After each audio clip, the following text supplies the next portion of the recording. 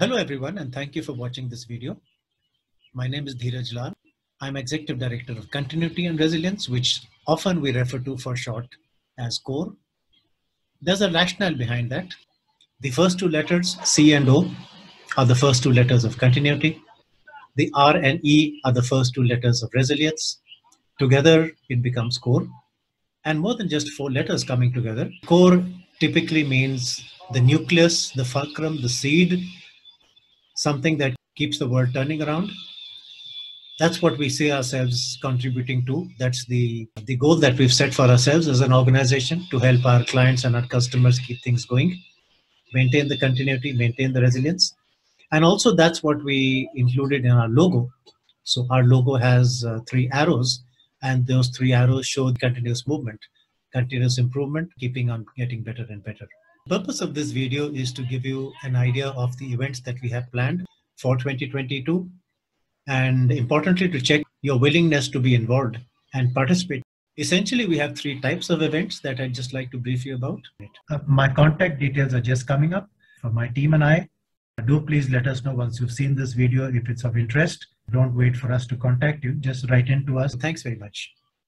The first of these three is dedicated conferences. We've got a very long history of successfully running dedicated conferences. We've probably done about 20 of these since we've been in existence. This is typically a one-day event. We've held them in the past in the UAE, India, and in Saudi. The first of these that I'd like to brief you about is a one-day conference in the UAE. The likely date at this point in time seems to be the 17th of March. As soon as we sign with the hotel, this stands confirmed. Omicron certainly is giving us a little bit of worries. We had in fact almost signed the contract, but due to the latest outbreak of the virus, we hesitated. Most probably we will still go ahead. The fact is that the UAE has some really strong controls in place, and they act quite swiftly. There are multiple vaccination controls in place, and most probably anyone in the country is as well vaccinated as can possibly be. So we may still continue with that March 17th date. The location that we've used in the past could well be the location we'll use again. The Address Hotel, Dubai Mall. Fantastic location right next to the dancing fountains. It typifies Dubai. We like that location. We know them well, they know us well. So most probably we may use that same location again. So while the event, the location, the model will be substantially the same as we've done in the past, a mixture of roundtable discussions, some individual presentations, a lot of topical issues popping up, hopefully great feedback as we normally get. What's going to be different this time is that we intend for the event to be in Arabic, which means that the speaker presentations will be in Arabic. The slides will be in Arabic. To the extent possible, we'll have the slides having subtitles in English.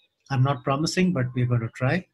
We may have a few presentations by non-Arabic speaking people, gurus, but that will be the exception more than the rule, and there may not be any at all. So substantially, it's going to be an event by the people, of the people, for the people. So what's interesting is that even though we say that this event will be in Arabic mostly, it's not that English is absolutely absent from the agenda. In fact, I expect that almost everyone at the event will be highly proficient in English, if not absolutely flawless. Some may not be very fluent in speaking English. Almost all would understand it pretty well. Now, we also at the event intend having an exhibition area, as we've had in the past, and anyone who's been to our past events will know what we're talking about. Not very different from what I've seen at DRJ or at the BCI conference or others. The exhibition will be in English, and I think they'd expect that because mostly a lot of the screens may be in English. Perhaps some people presenting would be more English friendly. So that's acceptable. From the purpose of making a demo and having a conversation, I really don't see any major challenge. So I'd say about 80% would be highly proficient in English, and maybe about 15 to 20%. English may not be their strong point, let's put it that way. And there may be just a handful who can just about manage with a smattering. Even they understand English, certainly. And therefore, anyone who is looking to generate revenues from the Middle East, be it through products or tools, or maybe workshops or assignments, consulting, training, assessments, things like that, e-learning packages, do let us know if you'd like to participate in the one-day on-site event. This will be a paid event for most attendees. This will be a paid event for most sponsors and exhibitors. Certainly, speakers would typically come in for free, but most speakers would be industry speakers as opposed to product development organizations. So that's one event that we'd invite you to take part in. As different from the UE event, the India event will probably mostly be fully online. As of this point in time, we don't plan to have an on-site event per se. We've run the India event again for almost 10 years now, so this will be very similar. So again, if you're looking to spread your knowledge to an Indian audience or looking to promote your services for an Indian audience, then do let us know. The likely date for the India event is early April, probably the first week. Online presentations. If there are sponsors who may want a physical event, we could, by mutual consent, organize a particular event in one of the cities.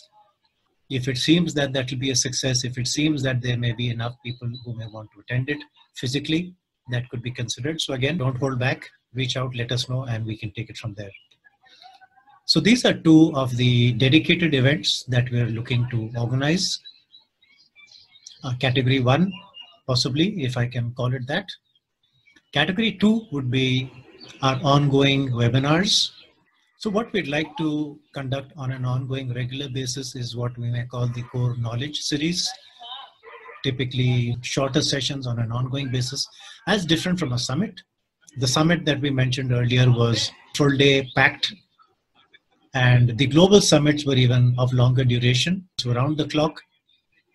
Our March summit was across time zones. We started off in Australia and we ended up in the US with 14 hours roughly.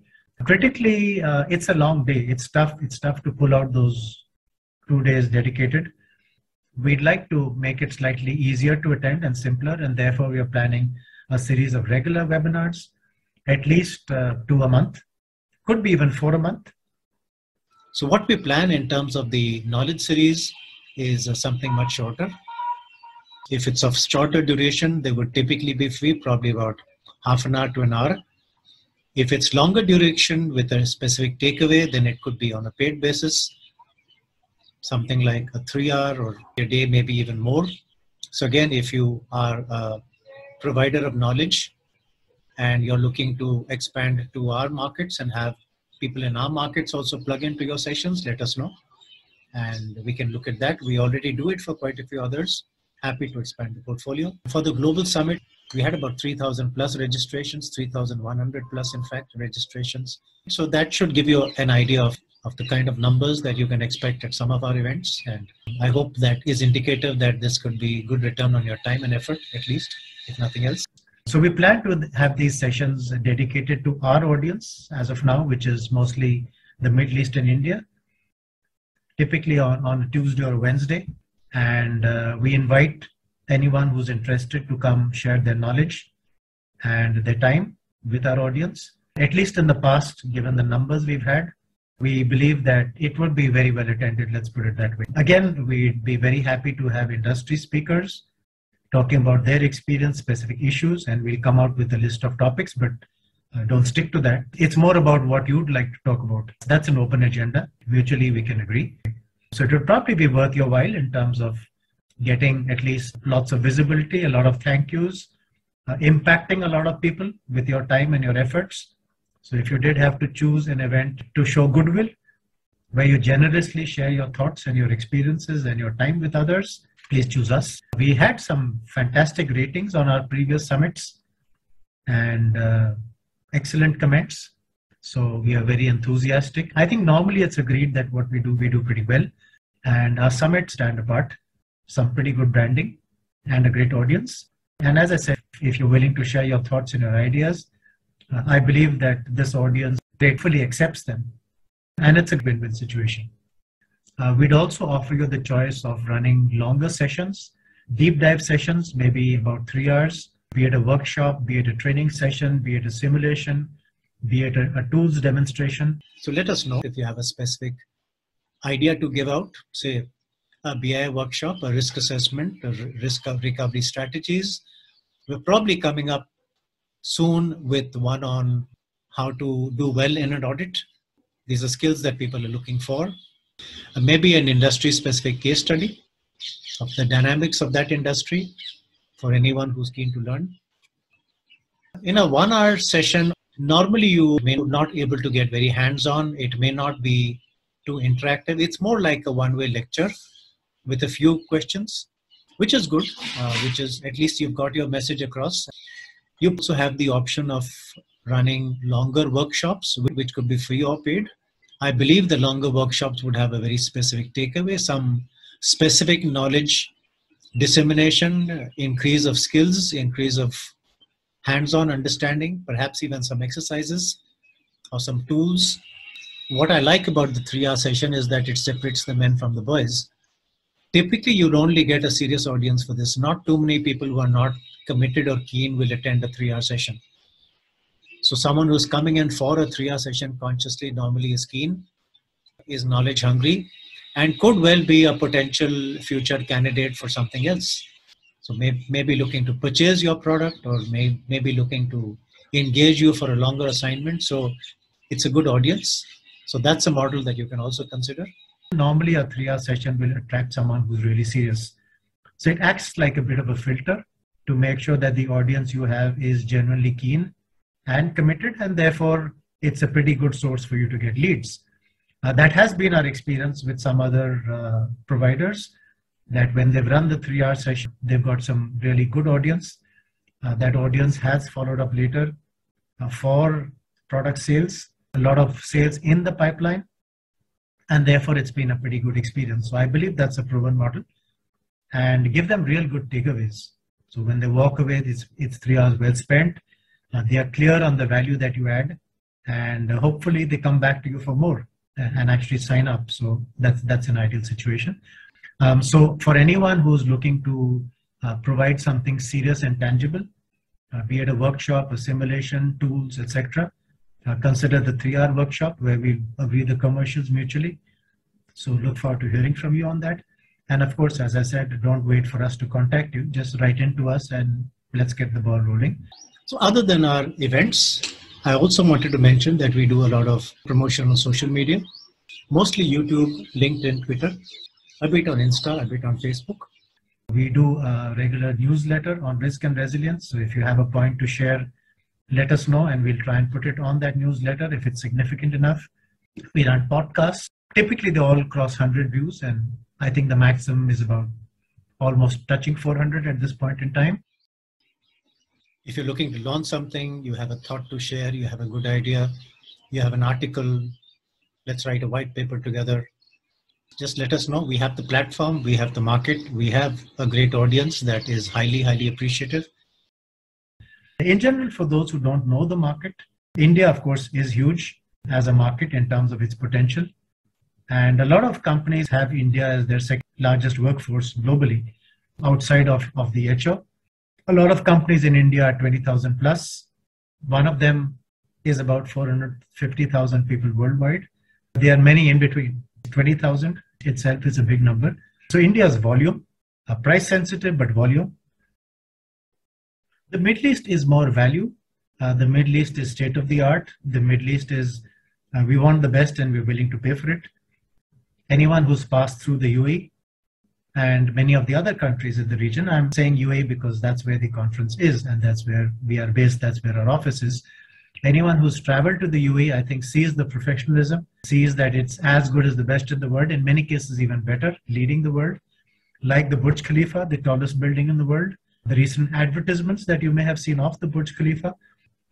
Will Smith climbing up the entire 100 plus floors. The Emirates ad with the Emirates air hostess on top of the world, literally standing on top of the Burj Khalifa. You don't get to do those things if you don't have vision. So I think the Middle East has vision. they've got capability, they've got guts, they've got the desire. And when it comes to business continuity, the UAE is one of the few countries in the world where business continuity is mandatory. There's a UAE standard in English and Arabic, and everyone is supposed to implement business continuity. There's enough guidance and inspections by various regulators. So it's pretty serious. So if you're a serious player in the business continuity industry, the UAE is a good country to be in, and the Middle East in general. These countries are serious about business continuity. They're willing to spend. They want the best. If you do provide the best, you should come and take a look. Almost all of them have some serious guidelines on business continuity by and large, either from a regulator or from the central bank or from someone else. Saudi, Bahrain, Oman, Qatar. There's a good chance quite a few of them may actually attend the physical event. And if Dubai Expo 2020 is anything to go by, then you're up for a great show. Attend the Dubai Expo. It's fantastic. Absolutely. I think that's the word. It's absolutely mind-boggling, which is why our event is in March. Come across, attend the event, attend the Dubai Expo. It finishes in March end. Make it a fun trip. Open yourself to a whole new range of possibilities. Join us as a partner for our other initiatives. Expand your markets. I think that's what everyone is looking to do now.